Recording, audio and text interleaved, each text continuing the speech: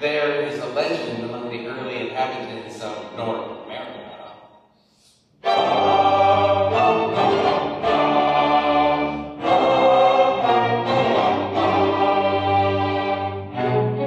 about a foreigner who came spreading a message of harmony and reconciliation. And the legend says he had a good heart, a big heart, and that's why they call him the pacemaker.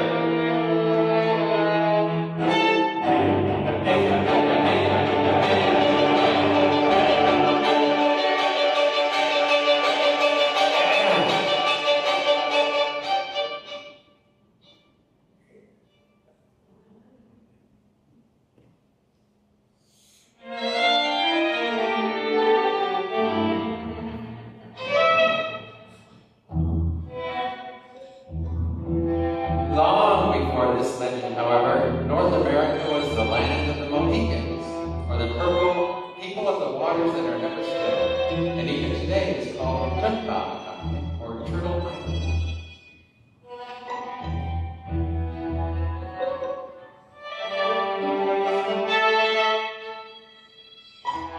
Many other kinds of people live on Turtle Island as well. Animal people, bird people, rock people, and of course, human people, each with their own customs.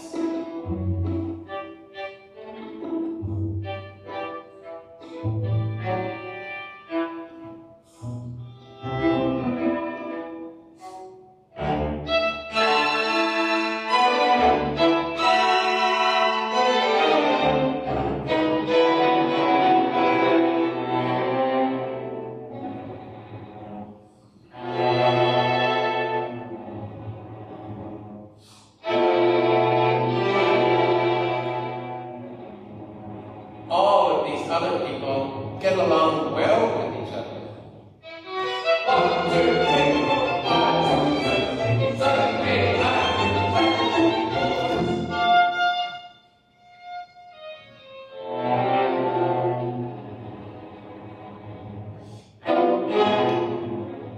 Except for the monsters who try to eat the people.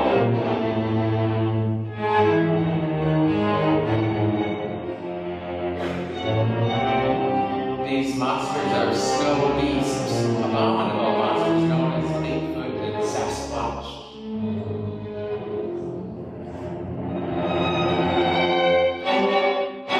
And they are all cannibal giants.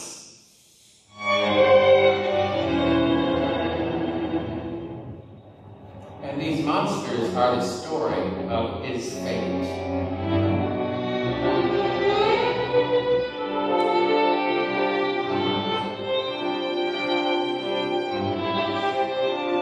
The last of James Fenimore Cooper.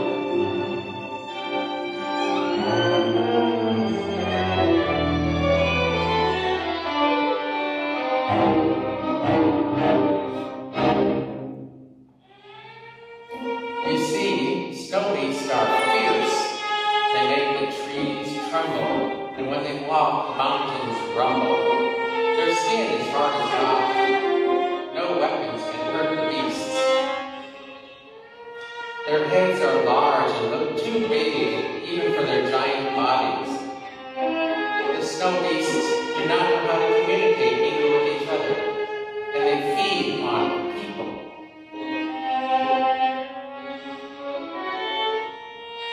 They can only live in cold places, and their hearts are cold as ice.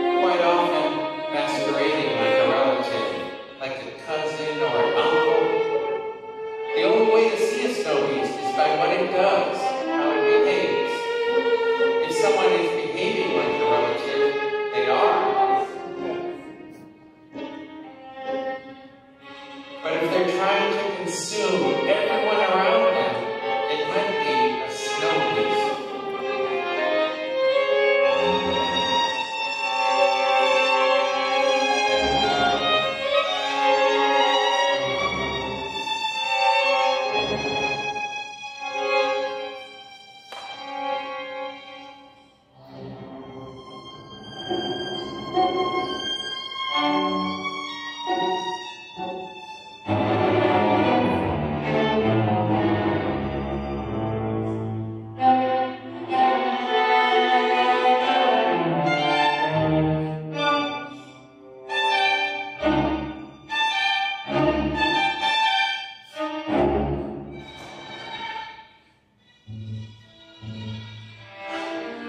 James Fenimore Cooper story begins when the first visitors come to Turtle Island and encounter every toil and danger of the wilderness. The hardy colonist and the trained European who fights at his side frequently extend months in struggling against the rapids of the streams, or in navigating the rugged passes of the mountains.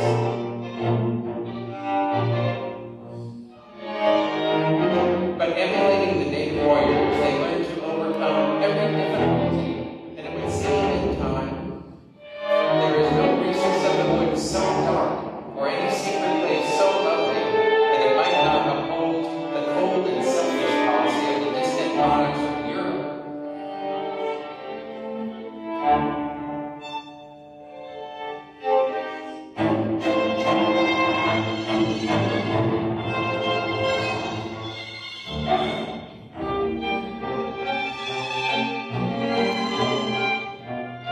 Traveling in this wilderness are two daughters, Cora and Alice Munro, who are in search of their father, Colonel Munro, who is in charge of Fort Wigwam Henry.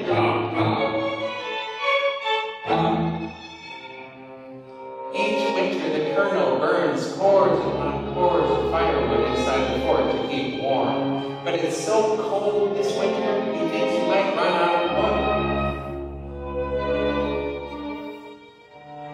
Colonel Munro knows his fire is barely enough to heat the center of the fort. So in desperation, the Colonel decides to go out and find more wood. But this is not an easy task. There's more than the cold to be concerned about.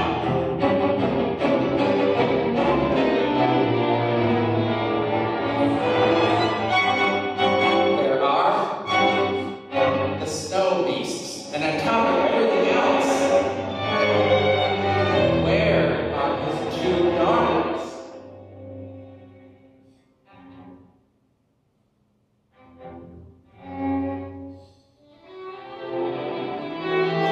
Cora and Alice Munro are entrusted to the care of Major Duncan Hayward, a soldier in the British Army.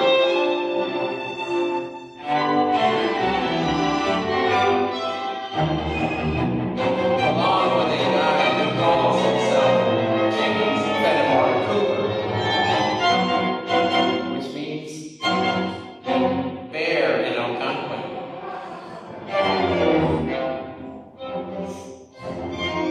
Major Hayward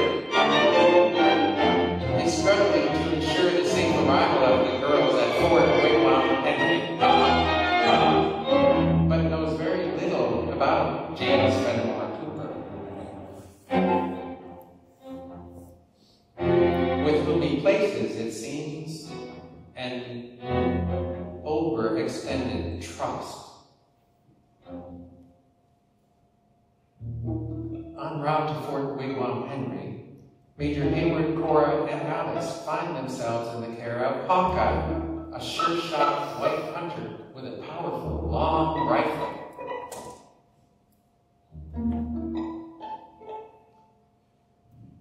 Without hesitation, Hawkeye chases away the suspicious guy.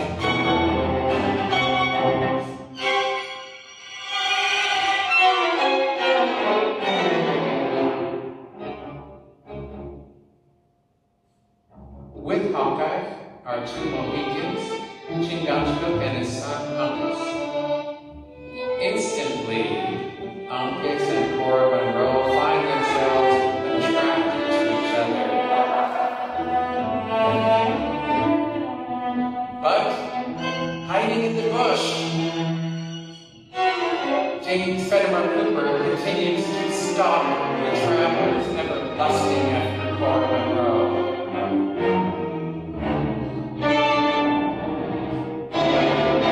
In an uncontrolled fit of desire, Cooper ambushes the girl.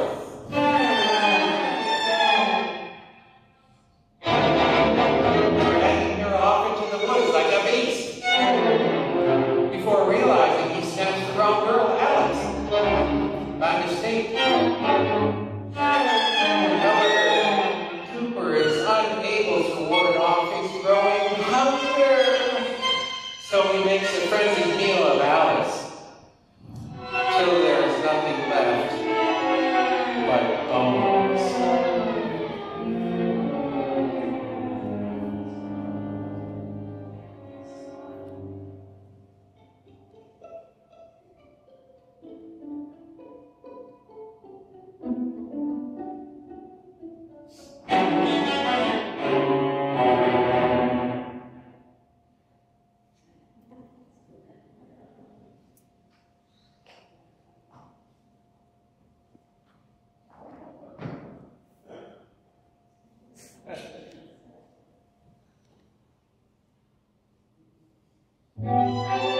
In a fevered run, Major Hayward and Hawkeye storm safely into the fort with the remaining guard, Cora, and the two Mohicans. Cora is not sure because the land is all covered with snow.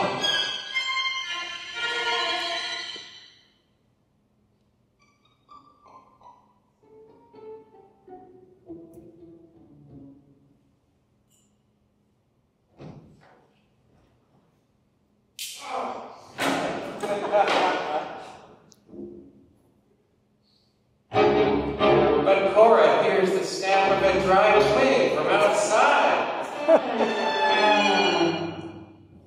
Chingachgook and Uncas know it is James Fenimore Cooper, and warn Hawkeye and Major Hayward to stay inside where it is safe.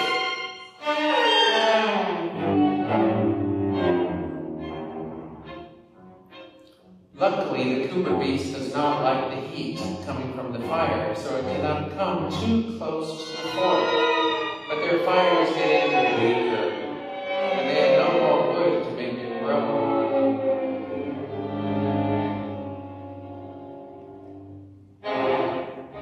So as the fire dims and the Cooper beast comes nearer and nearer, they all know soon James Fenimore Cooper will be at their door and will come inside and eat them.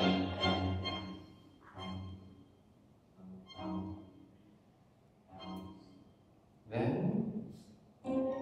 just as the last tiny flame is about to disappear, and just as the Cooper beast is about to push its way into Fort Wigwam Henry, Chingachgook gets an idea. He speaks loudly so the Cooper beast can hear. Look, Cora, your long-lost sister Alice has come back to visit us.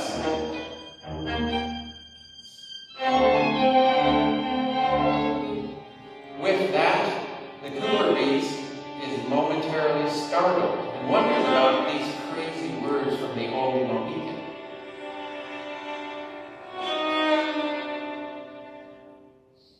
In that instant, Uncas joins in. Alice, it's so good to see you again. Where have you been? Come in and tell us everything.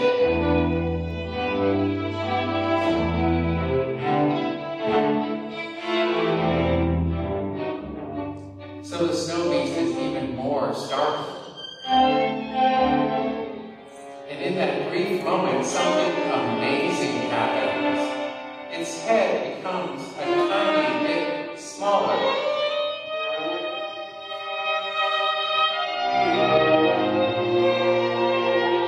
In a show of trust, the Mohicans invite the Cooper beast to eat.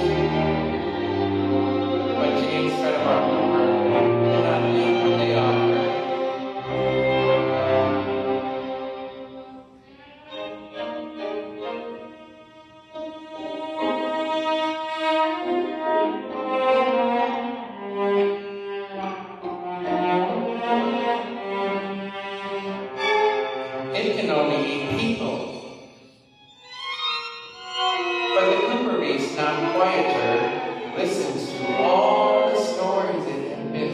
well away.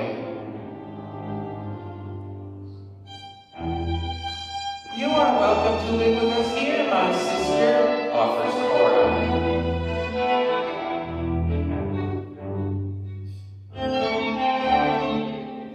Listening to Cora, James Fenimore Cooper becomes smaller and calmer.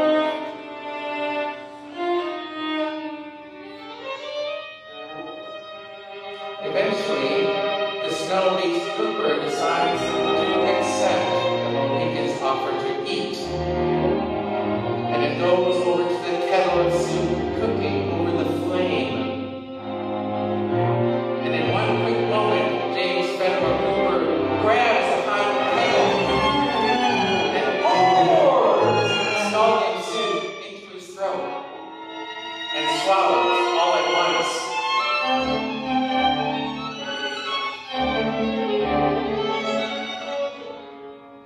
With that, the beast's cold, icy heart is melted, and its head becomes even smaller, more like a person's face.